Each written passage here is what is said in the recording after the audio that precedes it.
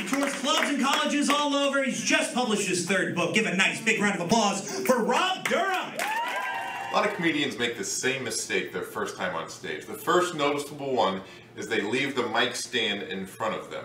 When you take the mic out of the mic stand, set the mic stand behind you somewhere on the stage. Do not leave it right in front of you. It looks ridiculous, and it's the biggest mistake first-timers always make on stage. Just move it out of the way. A lot of comics make the mistake of going over their allotted time. You're going to get 4, maybe 5 minutes. Aim for 3 minutes your first time on stage. You don't have that many jokes yet. Aim for 3 minutes, get off stage. If you go over your time, there's a penalty. You may get your mic cut and look even more ridiculous, or you may not be put on the list for a future date. Don't try and be too edgy your first time up. Stick to basic jokes that aren't going to be that controversial.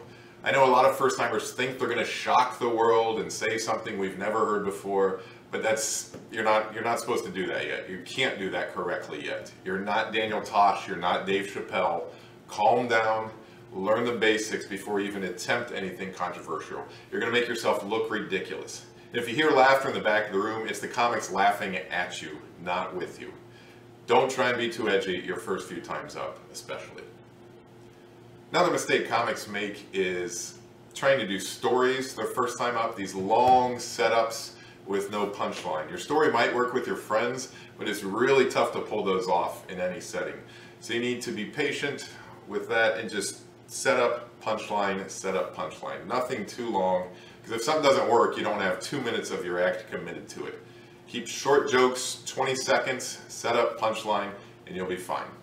Be sure to subscribe to my channel for future advice. Check my blog, don'twearshortsonstage.com.